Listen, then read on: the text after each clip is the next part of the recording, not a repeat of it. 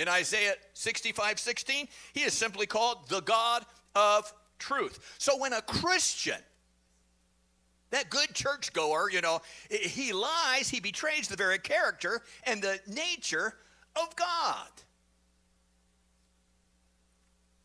Kind of quiet, huh? God's economy is based on truth, and his people, either as individual believers or as the corporate body, it's impossible to be faithful witnesses and servants in the work of God unless they live in truthfulness.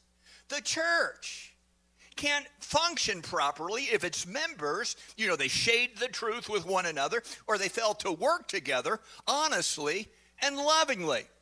We can't effectively minister to each other, which we've been called to do, or with each other to those outside of these walls, if we don't speak the truth in love.